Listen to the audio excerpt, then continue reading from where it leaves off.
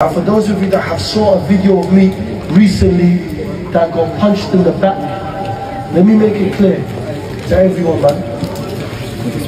The video of me getting punched in the back was by a guy that was about 25, 26 years old. It was deliberate.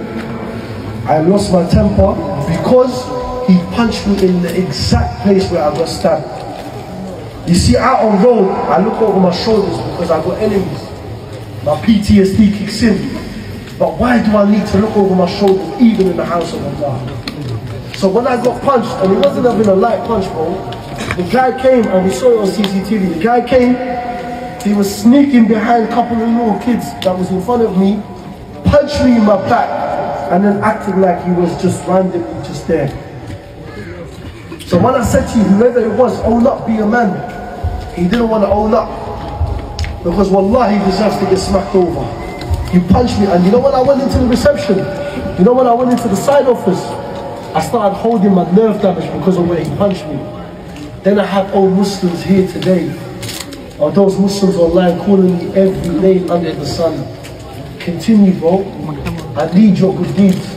I've already committed enough sins. So continue to backbite me and continue to slander me, because in front of Allah subhanahu wa ta'ala, your good deeds are coming on my scale. Do not be like those Muslims that you find a fault in another Muslim online and you give them the backlash and you put them down and you call them a jahil and you call them a kafir. This is not from the etiquette of a Muslim. This is not from the teachers of the Prophet sallallahu alaihi wasallam. So my dear respected brothers and sisters, I love you all for the sake of Allah. And before I go, I want everyone to remain sitting down. I want to do a big takbir up. You ready, yeah? Relax, relax. So don't stand up, don't stand up. What do you say?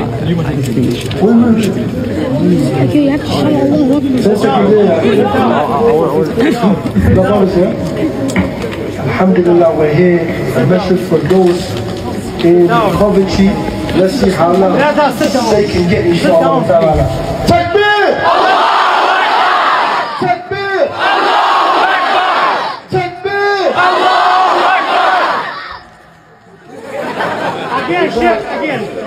Again, yeah? You know, ready, yeah? No, you know what I'm going to do? I'm going to use my 3 famous questions, yeah? You know, ready, yeah?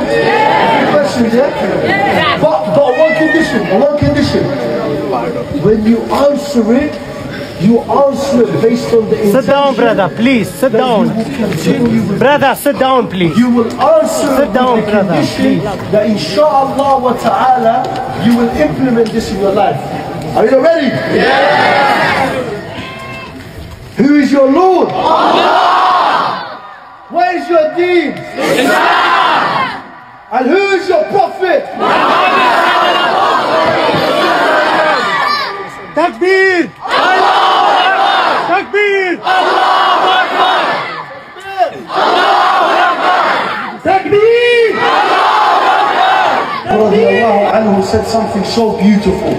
He said, other than Islam, the biggest blessing that we ever got was brotherhood. What's your brotherhood like? What's your sisterhood like? How are the brothers that surround you? Are they letting you know how Allah subhanahu wa ta'ala loves you and cares for you and wants you to pray your 5 daily prayers? Are the brothers around you that ask yourself this, and don't lie to yourself, ask yourself this: if you were to die right now, what are your friends going to do? Are they going to... One brother said they're going to cry. Trust me, they're not going to cry. You're young, Akhi, trust me. They're going to continue with their life. Life is going to get busy for them. They're going to get married. They're going to have kids. They're going to have grandkids. They're going to have a future. On my shoulder. You was once a name that reminisced in their mind.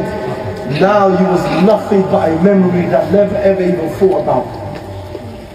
But look at the memory of the Prophet Muhammad sallallahu alaihi wasallam. More than 14,000 years later, he's still in our hearts. But is he in our actions?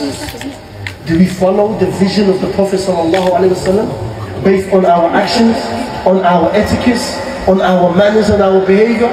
When was the last time that you said to your parents, and this is for the grown-ups, this is not for the youngsters, for the grown-ups, for those of you that have a wife, for those of you that have a job, when was the last time you said to your parents, Mom, Dad, don't ever cook. Don't cook every Friday. Let me take you out for a takeaway. When was the last time you did that? If the answer is never, then understand and take this hadith with you today. The Prophet Muhammad sallallahu alayhi wa sallam said, it's the small things that you do that is consistent that is most beloved to Allah subhanahu wa ta'ala.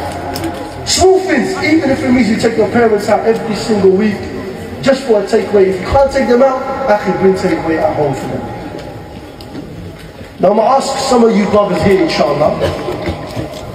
We're in the middle 10 days of Ramadan. What is the one thing you still want to improve on during this month of Ramadan? Akhi, you answer the Qur'an. I want you to answer. What do you want to improve on during this month of Ramadan? Your Quran. May Allah subhanahu wa ta'ala bless you. In Surah Fatiha, as you don't know, we ask Allah subhanahu wa ta'ala for guidance every single time we recite. So if you pray your 5 times a day, what is it? You ask Allah subhanahu wa ta'ala for guidance at least how many times? It's a total. No. If you recite Surah Fatiha for every salah, and you pray 5 times a day for every rak'ah, how many times do you ask? 17, man. This is why I love the youngsters, man. The youth know Allahumma ba'ad. You ask Allah subhanahu wa ta'ala 17 times a day. That's if you pray your 5 times a day. And then what happens in the very next surah where Allah gives you clear evidence, clear signs, and clear reply for you to take home with you. As the Father just mentioned in the Quran. Bismillahir Rahmanir Rahim. Alif Lam Mim. ذلك الكتاب. This is a book that is clear, no doubts. This is a book that if you are miserable at home with your wife, then return back to the book of Allah subhanahu wa ta'ala. If you're having business issues, it's because you neglected this book. You have problems with your parents because wallahi you neglected this book. This book should not be on your top shelf collecting dust and you don't know the last time you opened it. And if I were to tell you right now, but right here, right in front of you, I'm going to rip this Quran to shreds, what are you going to do? You're going to get up and try to rush me, right? And I expect that from everyone. But you're doing even something worse. You're neglecting the book of Allah. People come and go. The deen of Allah flourishes. The deen of Allah has not been, the deen of Allah has been made easy for you. Someone came to the Prophet Muhammad sallallahu alayhi wa sallam, Rasulullah, I want to be able to enter Jannah. I want to be able to see the fruits of Jannah. I want to be able to follow, worship Allah. What do I do? Another kind of picture EM63 GRX for his markets EM63 GRX.